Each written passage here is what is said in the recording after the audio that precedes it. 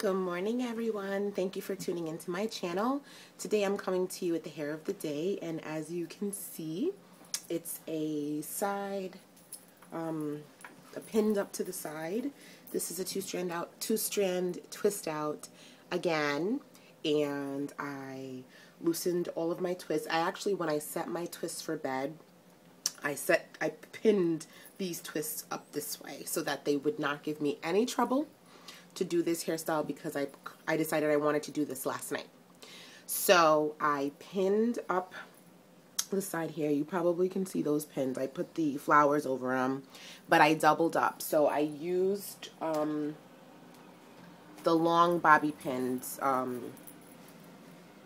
guess I put them all in my hair, but these are the short ones. I used the long ones, and I doubled them up. So I put two right next to each other, side by side like this, and all the way to the back. Let me show you the back.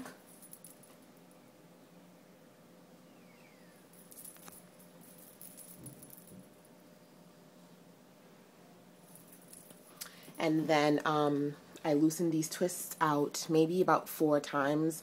I separated the twist into the original 2, and then I separated the 2 into 2 more pieces.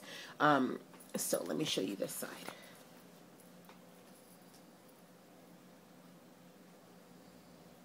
Okay, so when I was resetting my twist last night, I did put some more of the curl defining cream on my hair. Someone asked me a question yesterday in my hair of the day video with the pin up in the back and the twist in the front. How did this hold up to humidity? And in all honesty, my hair looked exactly the same yesterday when I got home.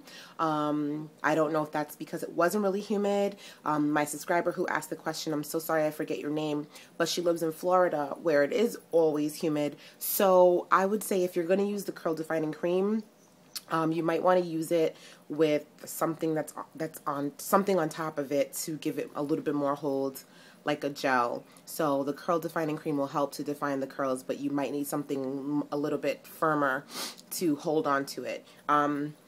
And as far as how will this hold up to the humidity today, I don't know. I did separate them a little bit more, so it's very likely that they'll get more frizzy. You know, this is frizz caused by me separating, but I think the curls look really good. And I added 2 flowers here on top to conceal the pins. Something I forgot to mention yesterday is I used this Cantu Shea Butter product. It's called Super Shine. It's a hair silk. I used this on top, and I actually did that today. It says helps prevent breakage, repair split ends, and reduce fizz. Lightweight, non-tacky formula leaves hair silky smooth. So this can be purchased. I think it's like $6.99 at most drugstores, but it's not a natural product because it's just not. So if you are gonna go try this out, you know, go looking for it, knowing right now that this is not a natural product. There are many ingredients here with names that, you know, are not natural. So just wanted to put that out there, but I must say that this product does add a lot of shine. And I just put a dime size amount in my hand, and then I just rub it on the sides just to, you know, add some sheen. And you can see it's really shiny.